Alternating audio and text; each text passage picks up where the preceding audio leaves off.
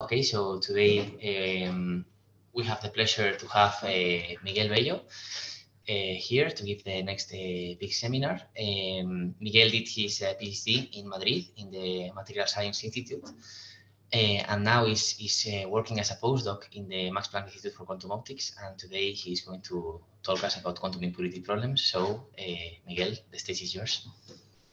Okay, hi Carlos and hi everyone. First of all, I would like to thank the organizers for inviting me and letting me present my work.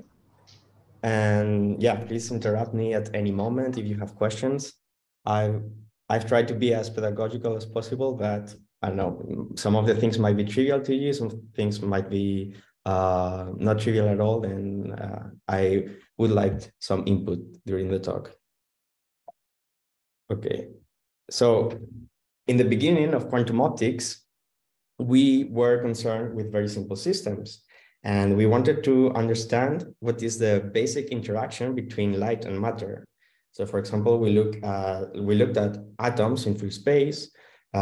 We studied how to quantize the electromagnetic field. What are the possible states of the electromagnetic field? Is there such a thing as quantum states of light? And we came up with some theory that is very interesting and very useful nowadays. So, for example, one could argue that the development of the laser occurred because of this research, and also we understood basic things such as spontaneous atomic decay and photon emission and things like that.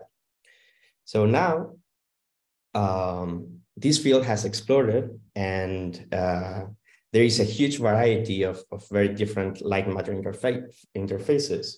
So we are not only talking about atoms interacting with light, but maybe some macroscopic degrees of freedom.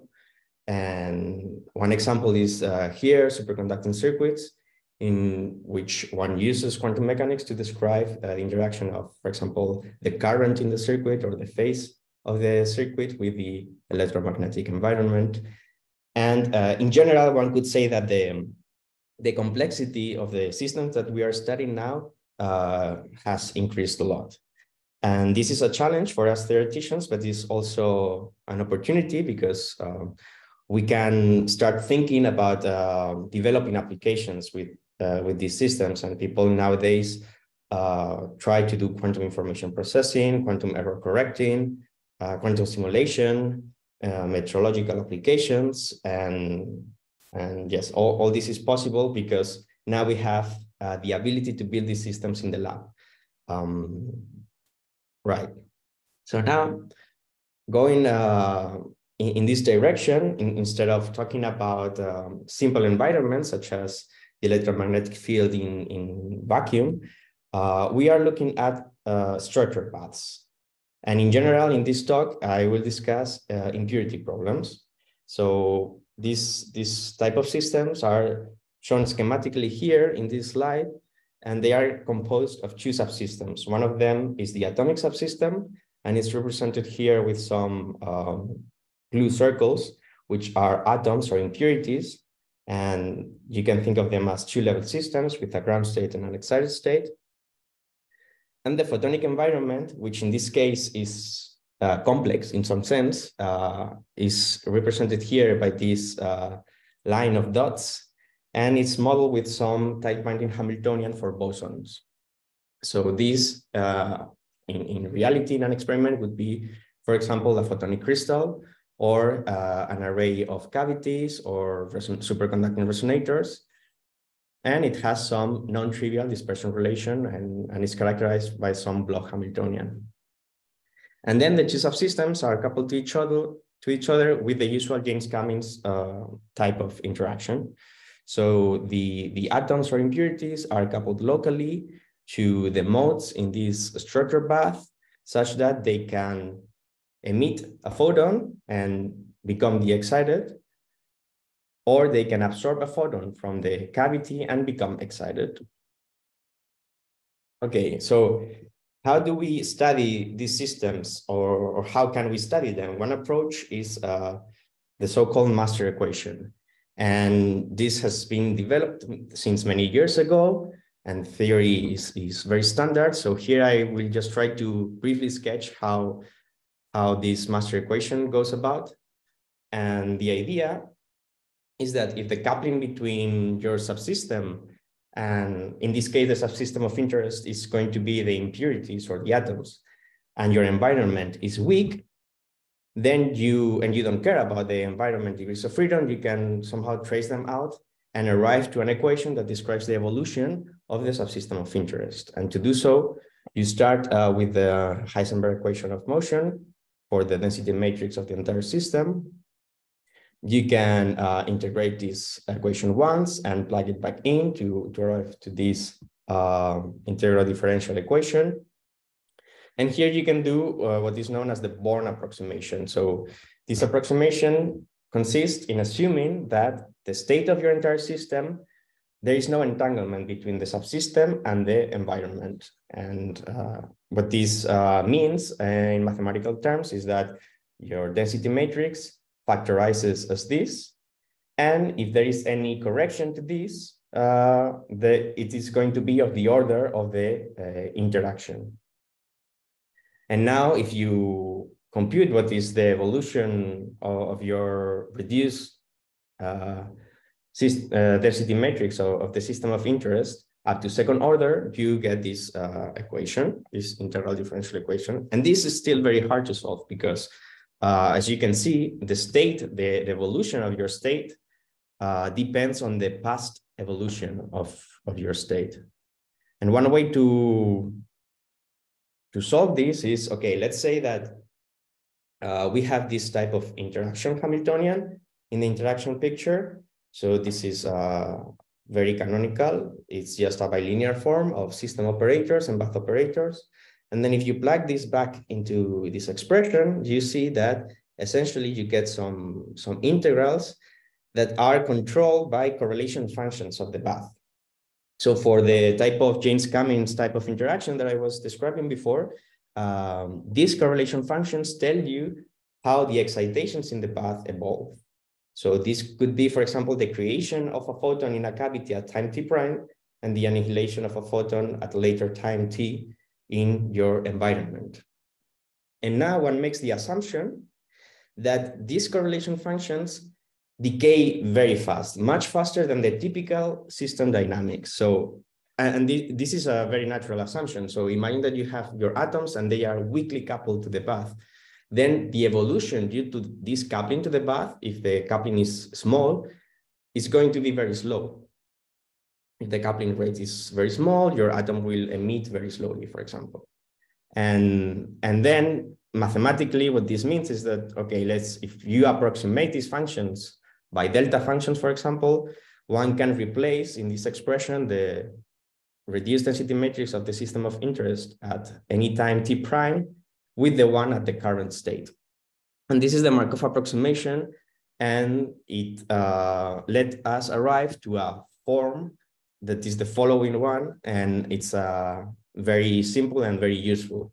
So in particular, when we assume that the bath is always in the vacuum state, the master equation has these three terms. So the first term is just giving you the coherent evolution of the Hamiltonian of your impurities. The second term in orange corresponds to some effective dipole-dipole interactions that are mediated by this Strutter path. And then the third term corresponds to dissipation and decoherence induced by the coupling to the path. And now just to give you some examples, here I show you what is the actual expression of these coefficients of the master equation, these J, Mn, and gamma Mn. They turn out to be the real and imaginary part of a complex function, which is the self-energy. And for the case of a simple one-dimensional bath, the self-energy, for the case of a single band bath, the self-energy can be computed in this way. And what I want to say with this is that it is very easy to compute analytically. And for example, here in the plot on the right, I show you what is the expression of these coefficients. For example, if you have two atoms, atom 1 and atom 2, what is the effective dipole coupling, this J12, and the effective decay rate of the two. And you can see, for example, if you have a bath with a band that spans the range of frequencies from 0 to 4J, let's say the dissipative part is non-zero only when your emitters, the tuning of your emitters is resonant with the band. And on the other hand, if your emitters are spectrally tuned outside the band range, the only part that is non-zero is going to be these effective couplings. Okay, so let's now look in detail at this effective bath-mediated interaction. What is the physical origin of these interactions? Well, it is bound states. So a bound state is just a state in which your atom is mostly excited, but there is some probability to find a photon around it in the environment. And now you can imagine that if you place two emitters sufficiently close to each other, such that these photonic components overlap, there is a non-zero probability that the two are able to exchange excitations virtually through these bound states. But since we have a lot of tools to analyze this, and we can say a lot about these bound states. And in particular, what I said before is that, yeah, these are eigenstates of your, let's say, single particle sector of your Hamiltonian. And because they are single particle states, we can try to find an ansatz for them or find an explicit form for the wave function.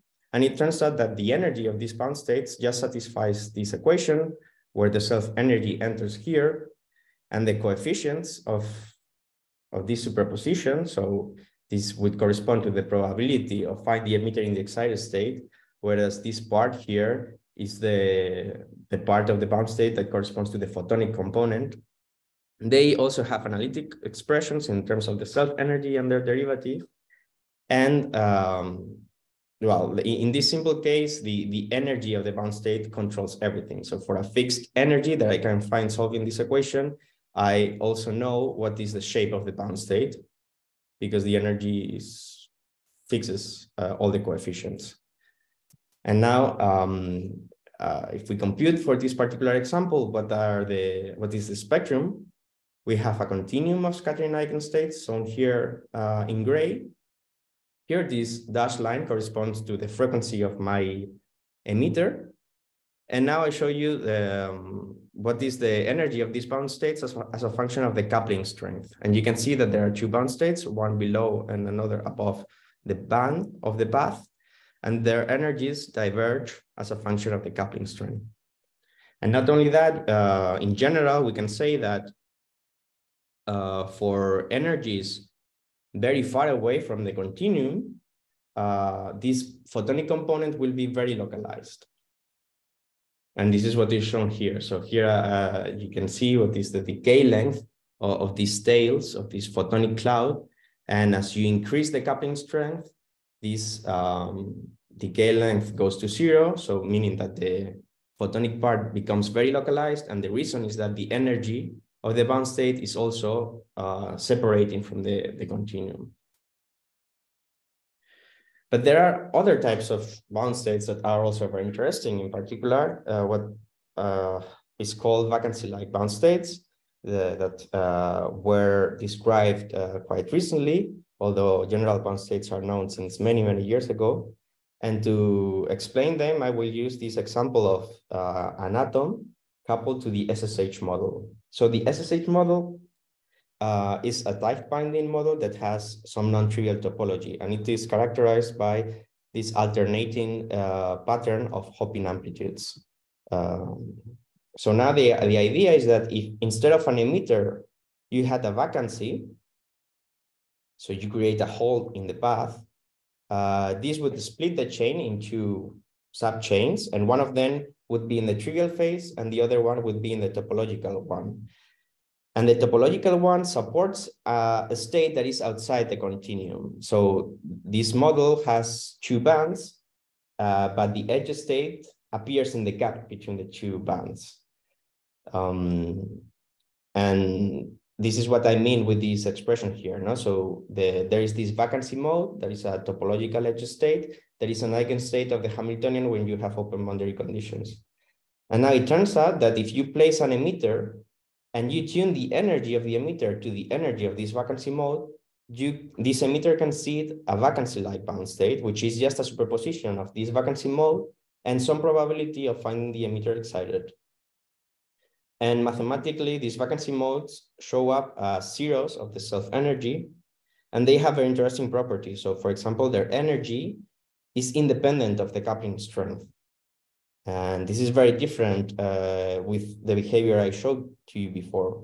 So here in the SSH model, in this example, I have two bands, so these two gray regions, and now I place the energy of my emitter in the middle of the gap. And then you see that there are three bound states. Two of them have energies that diverge, and they are like regular bound states, but there is another one here in the middle whose energy is constant, and because it's constant, the shape of the bound state is also constant. It doesn't depend on the coupling strength. And well, this was one of the first examples in which we understood that the topology of the path can have some implications for the quantum optical properties of your emitters coupled to such paths. But these vacancy-like bound states it's a very general concept. So I want to move now to a non-Hermitian system. So non-Hermitian systems are systems whose Hamiltonian is non-Hermitian. And this is, for example, a model for a photonic lattice with on-site loss.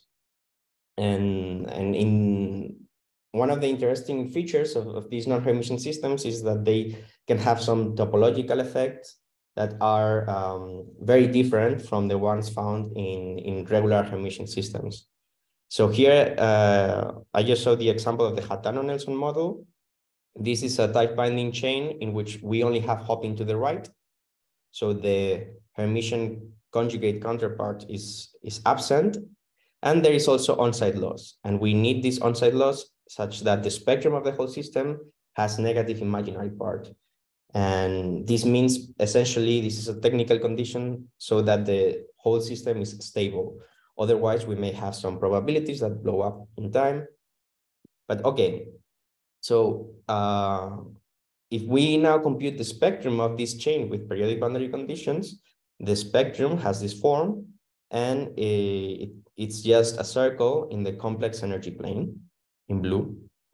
But now if we have open boundary conditions, you can realize that the Hamiltonian of the path in the single particle sector is just a Jordan block with a single eigenvalue that is -I. And so you see here that the spectrum with open boundary conditions is just this point, and it changes dramatically depending on the boundary conditions. And also the only eigenstate is this state here, which is completely localized to the first side of the chain. So this is what is known as the skin effect. And essentially it means that the spectrum changes with the boundary conditions, and that all your there is a macroscopic localization of your eigenstates. An extensive localization of your states. So all your states in your spectrum become localized. And it's a topological effect. It happens whenever the dispersion relation for your path with periodic boundary conditions has loops in the complex plane. And this can be characterized by a topological invariant, which is the winding number. So now we realized that this type of vacancy-like bound states also show up in this Hatano-Nelson model. So if we have an emitter, depending on where we place the tuning of our emitter, so the emitter can have a complex detuning, meaning that it has some frequency and some natural decay rate. Well, if it's inside this loop, here the self-energy vanishes identically. So you get what is known as a skin-like bound state. And on the other hand, there are also bound states outside this loop that have features that are similar to the regular bound states that I described previously, whereas the one that are skin-like, they are similar to these vacancy-like bound states. So the decay length is constant. Also here, interestingly, they decay towards the left. So even if your chain has hopping to the right, this bound state has a photonic component that decays to the left. And this will have some consequences that I will explain later with some other example. And yes, they, for example, can be observed in dynamics of this system. So I don't have time to go into the details here, but you can check our papers.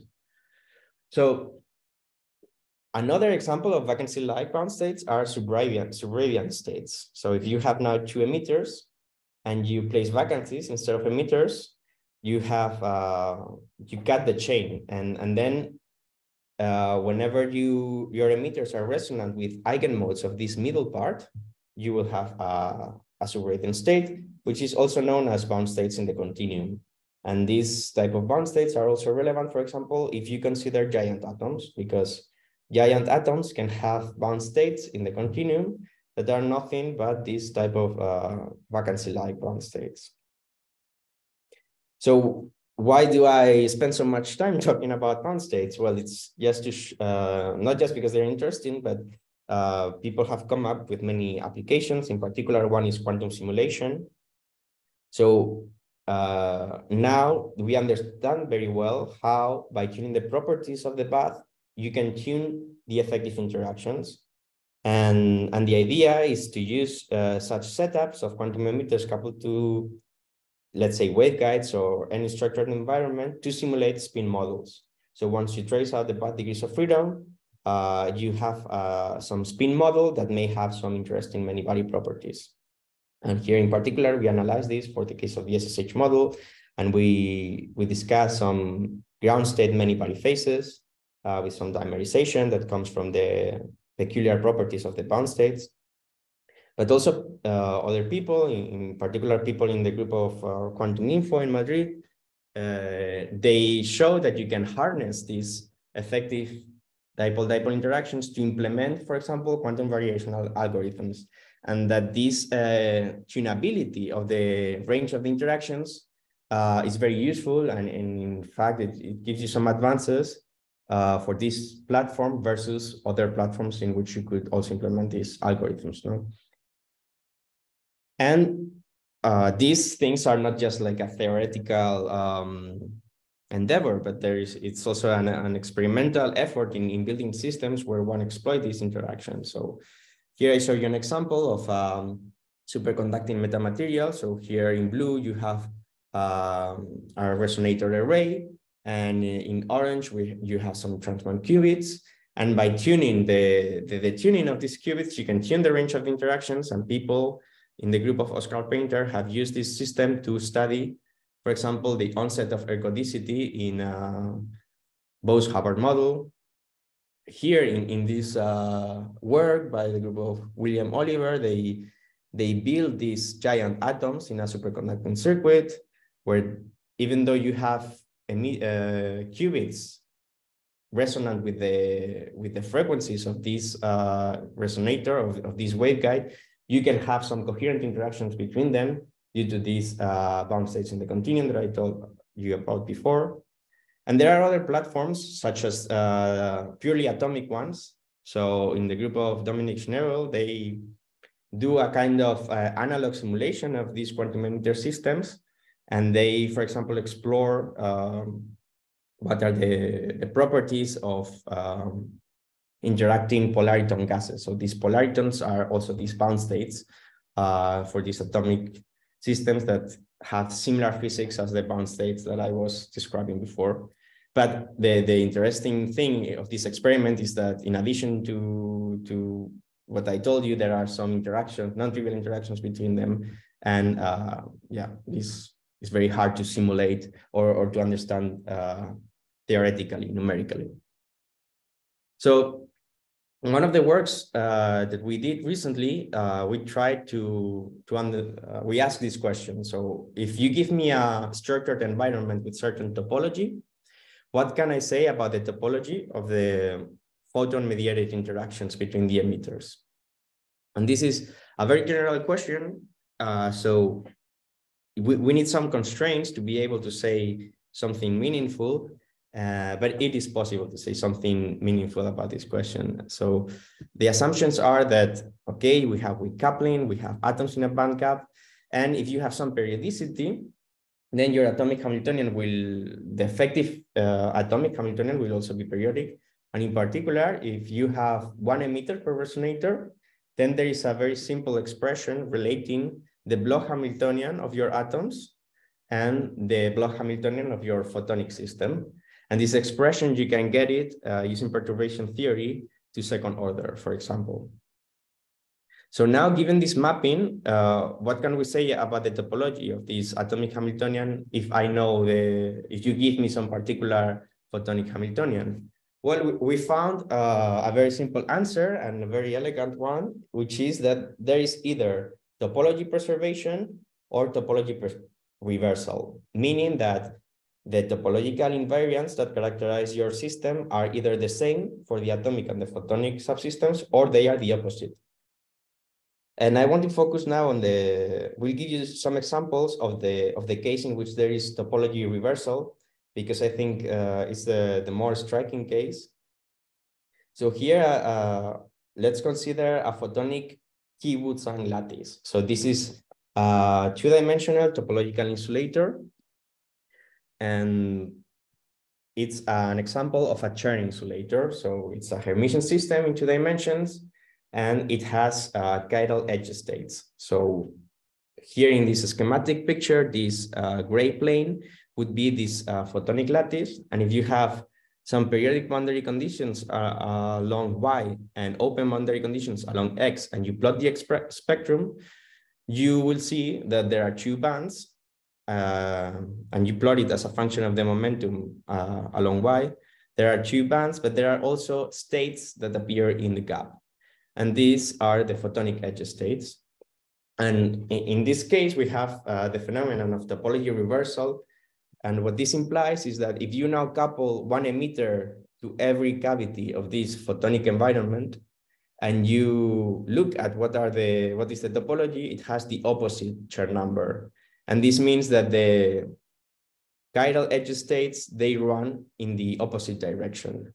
So in this spectrum, which is in fact the spectrum of the whole system, so the path with the emitters, if we zoom in at the gap, we see some atomic bands, and there are some atomic edge states that have the opposite chirality.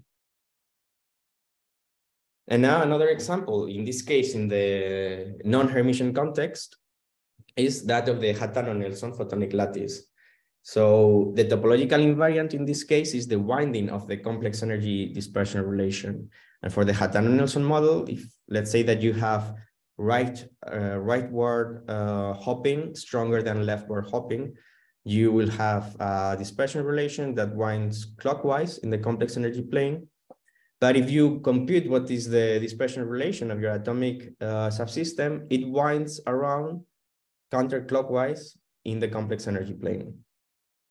And the consequence of this is that the skin effect is the opposite in both subsystems. So for the atomic subsystem, for the photonic subsystem, your eigenstates localize to the right, and for the atomic subsystem, they localize to the left. And if you remember what are the properties of these skin-like bound states that I told you about before, you see that they decay towards the opposite direction of the hopping. And this is one can think of this as the physical reason why the localization is like somehow the effective atomic model is a Hatano-Nelson model with leftward hopping stronger than rightward hopping. Okay, so everything I've discussed so far is physics of bound states, so mostly in the gap. And now I want to move towards physics in the band. So what happens when the emitters are resonant with the guided modes of the path, and they decay collectively in this path? And this is a very interesting problem that has been studied since many years. And in particular, I want to point out the work by Dicke. So he described for the first time the effect of superradiance. And this happens whenever you have a bunch of atoms that decay collectively to the same mode of the electromagnetic field.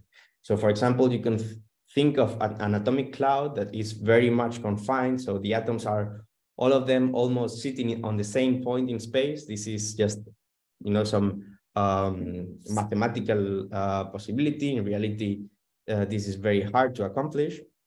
But the phenomenon is that if all of them decay to the same mode, then the emission rate will show a peak, and the height of this peak increases with n squared, where n is the number of atoms. So the more atoms you have, the faster they decay. And this is the concept of superradiance. And it's still very relevant nowadays. So for example, people are still looking at this problem. And in particular, Ana Senjo Garcia has looked at atomic arrays. So these are ordered configurations of atoms in free space.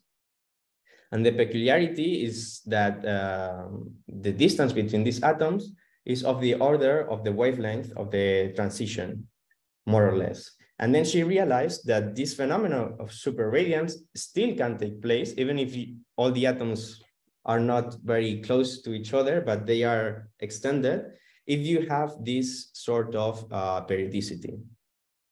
And okay, this motivated us to think about the following question: what happens with fermions? Is it possible to have fermionic superradiance? And also another motivation was the development of, let's say, matter wave quantum optics. So this is a proposal. Matter wave quantum optics is a proposal by Ignacio and other people in which they use atoms to simulate this Hamiltonian of quantum emitters in structured environments. So if you remember the example of Dominic Schneebel, in which they analyze the physics of polaritons in atomic clouds trapped in optical lattices, this is the same. The essential idea is that you can have state-dependent optical lattices such that one internal state of your atom is very tightly trapped, whereas there is another internal state that is very lightly trapped. And now you can use some Raman scheme to couple these two states. And in this way, you realize the kind of models that I've been discussing, that I've been talking about. So if your atom is in this internal state A, it is tightly trapped, it doesn't move, and it corresponds to an impurity excited. But if it goes to the internal state B, it is free to propagate, and it behaves as a photon in this structured environment.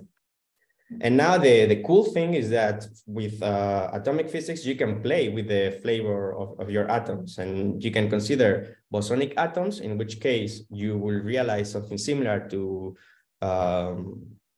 photonic structures, but you can also use fermionic atoms. And this is a fundamental difference because the particle statistics will be completely different, right? So now the type of models that I want to talk about is shown here. So this is an fermionic impurity system. So these C operators are creation and annihilation operators of fermions at your impurity sites. These B are fermionic creation and annihilation operators in your bath, which is characterized by some dispersion relation. And they are coupled to each other with some tunnel type of coupling. So you can remove a fermion from the bath and create it at an impurity site, and the other way around. So, okay, this problem is very well known. It's just a free fermion problem, and in condensed matter physics, this has been studied a lot. So what can we say about it? Well, it turns out that there are many things that have been overlooked, and I want to convince you of that in the following slides. So first, I will review a little bit the formalism on how one can study these fermionic systems. So let's consider a set of fermionic creation and annihilation operators that fulfill some canonical anti-commutation relations. And then we have the concept of a Fock state. So a Fock state is just a product state in which different fermionic modes can be either occupied or empty. So these occupation numbers, in the case of fermions, are either 0 or 1. But if we had bosons instead, these occupation numbers could be whatever, any positive integer. Now, how do these creation and annihilation operators act on these Fock states? Well, they do what you would expect. Essentially, the annihilation operator would either kill your state if you have no fermion, or if you have a fermion in the ith mode, you would get another state that has this fermion removed. And the creation operator does the opposite. The only peculiarity of fermionic systems is that here we have in the definition of the Fock states, we have fixed some order of the fermionic operators. So this means that whenever we act with an operator, there is a sign here that accounts for the parity of some of these modes. No, so essentially, yeah, there is a phase that can be either +1 or -1, and this is very easy to understand and to compute. Now, I will be concerned with one-body operators. So one-body operators are operators that have this form.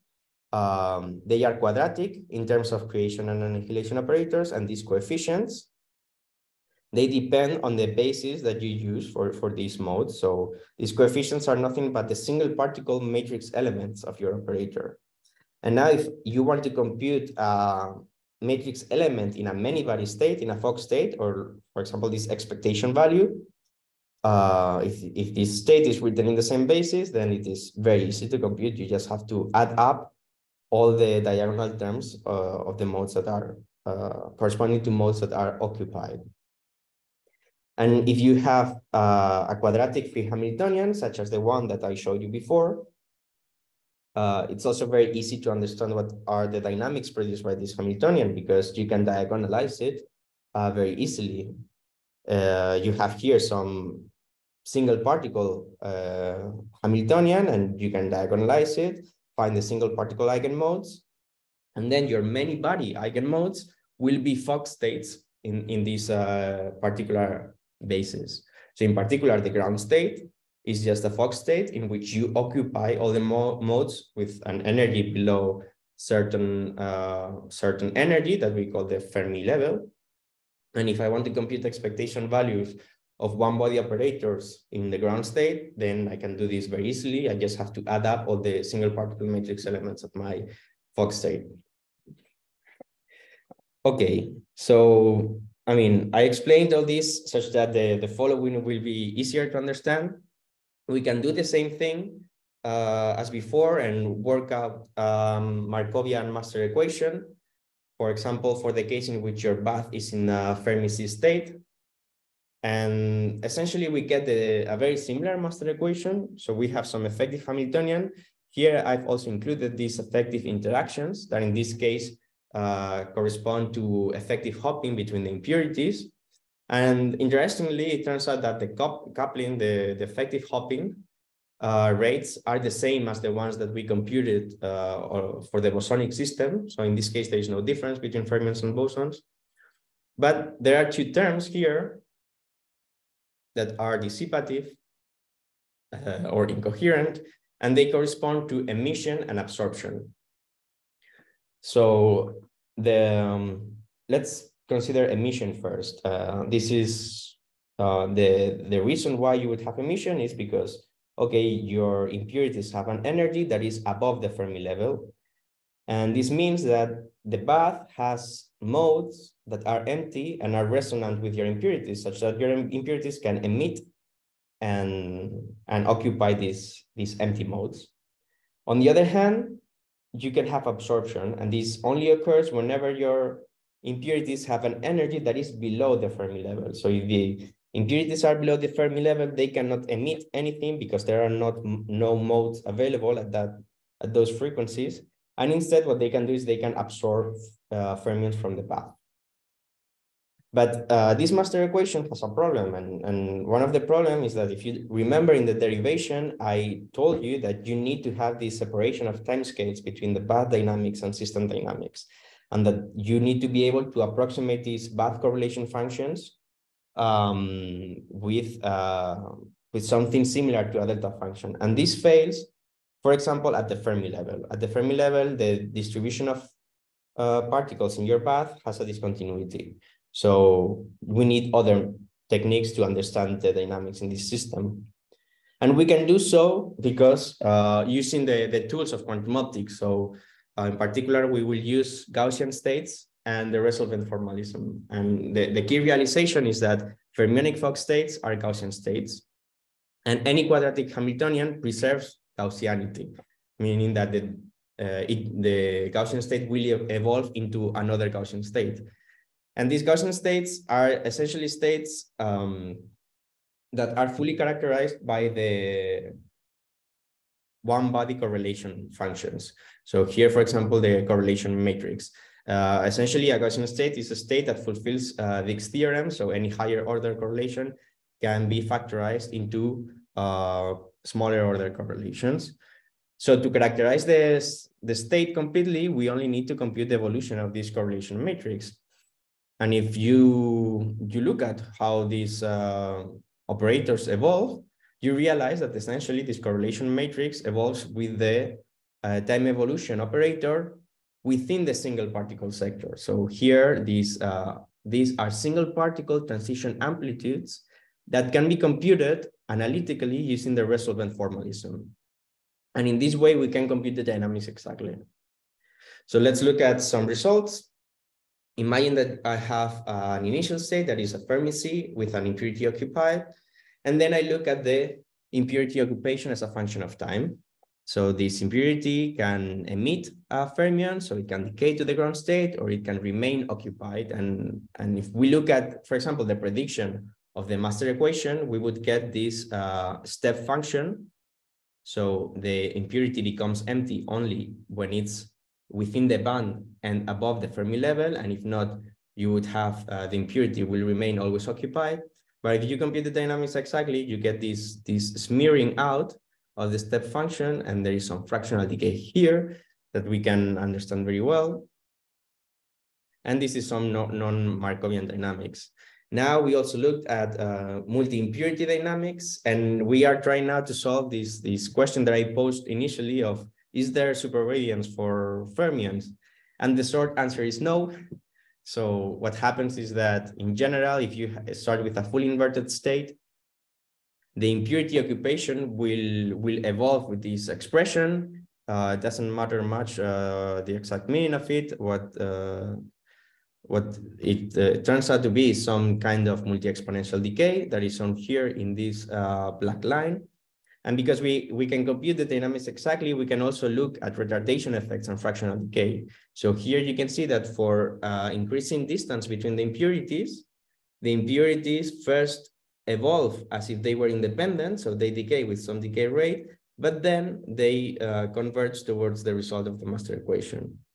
Also, if you place the impurities in the decay regime, which is when the distance is resonant with the wavelength of a standing wave between the impurities, your master equation becomes the decay master equation, or the analogous fermionic decay master equation, and there is a single bright mode.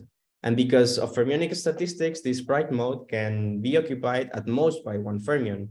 So what happens is that at most you can only emit one fermion, and this is what you observe here. The total impurity occupation for 5 impurities only decays until 4, up to 4 impurities, according to the master equation. In reality, we observe some further decay, and this can be explained using these bound states in the continuum. So we can use all the formalism that we developed for quantum emitters in structured bath to work out what is the single particle eigenspectrum of this impurity problem, and use this information to compute, to say something about the many-body dynamics. And it is very intuitive here that in this decay regime, what happens is that you have these bound states in the continuum, and then fermions can be trapped in these bound states in the continuum, and they quench the dynamics. So there is no full decay, but the longer the distance, the smaller the overlap with these bound states in the continuum, and the more you can decay. And there are, many more results that I don't have time to explain, but if you're interested, you can check our work here. So to sum up, I hope I have convinced you that this increasing complexity is very interesting, because it offers new avenues for developing novel applications, but also for exploring new physics. Also, we need more advanced methods of theoretical tools to understand these more complicated systems. For example, it's very hard to simulate non-Markovian dynamics, or to understand what happens in interacting baths, for example.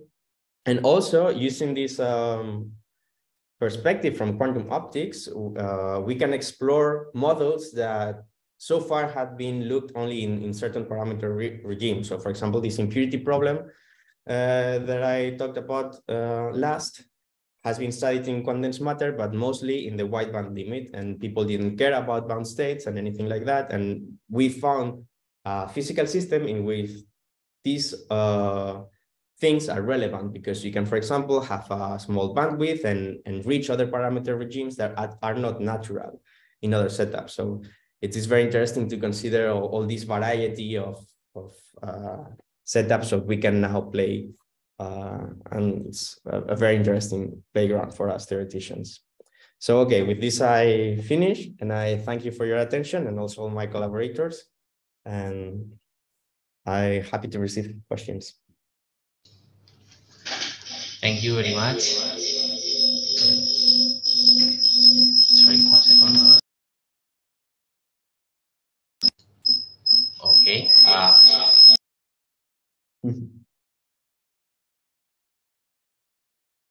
Okay, sorry, looks like we have some coupling.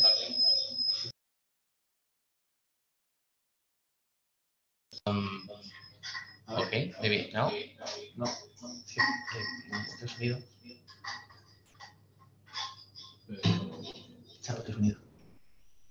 Okay, maybe not. Okay, I hopefully.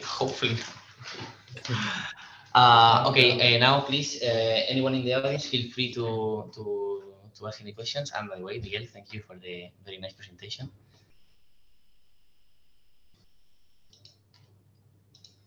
Okay, maybe I can start.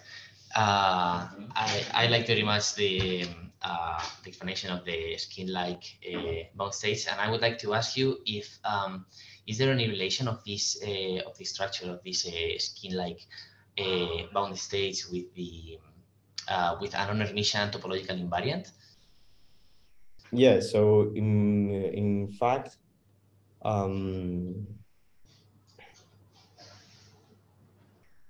so if you remember, these bound states, vacancy-like bound states, correspond to zeros of the self-energy. And in this work, we are able to show that inside this this circle, so in the complex plane where you have a non-zero winding number of the complex dispersion relation, your self-energy has to vanish. So this is a link between the topological invariant, which in this case would be the winding of the dispersion relation, with the presence of these bound states. Yeah, it's true that like in this non-Hermitian system, in case like you define the winding number is like a spectral, right? Only cares about the eigenvalue structure. Okay, very nice. And is there when you talk about this observation of experimental setups to observe bound states, is there any prospect or work done towards the observation of these non-Hermitian bound states? Well, not that I am aware of. So okay. I mean, these non-Hermitian systems are not necessarily quantum, and people have come up with many different setups in which you can explore non-Hermitian physics, regular circuits, I know, and it would be interesting, in my opinion, to try to demonstrate them experimentally, you know, and also maybe to come up with some applications of this type of bound states. But yeah. Okay, thank you very much. Is there any question from the audience?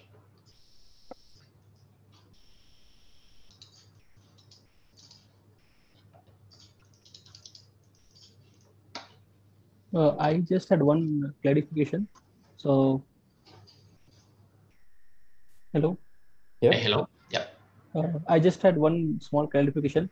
When you said about the tunneling in the impurity slide, which one has the impurity, electron impurity. So when you say the tunneling, is it about the like a Coulombic trap? So it can tunnel that kind of trap, tunneling, seriously? Sorry, I didn't understand the question. I wanted to ask about this tunneling coefficient. Yeah, in this slide. So the coupling between the two internal states. No, the impurity, from the impurity. So I mean, in this fermionic setup, the impurity is defined by the internal state of the atom, and the way it is coupled to the bath is by some Raman transition. So you, in principle, could have a lambda level scheme and two lasers, and if you drive them, the atoms up resonantly, they can hop from one internal state to the other, and this would give you this kind of hopping between the impurity. So imagine that you do this Raman laser locally at a single spot in your optical lattice. You would define at that particular spot of an impurity that could be occupied or could be empty. And Okay, I don't know, in the photonic setup, sometimes it's just like the connectivity of your system, no? So here in this superconducting resonator array, you just couple a transmont with capacitively, or I don't know exactly the details, but in some way to the resonator in your structured bath. Yeah, I'm not thank you. sure if I answered your question or not. Yeah, got it. Thank you. Okay, thank you very much. Maybe we have time for another question.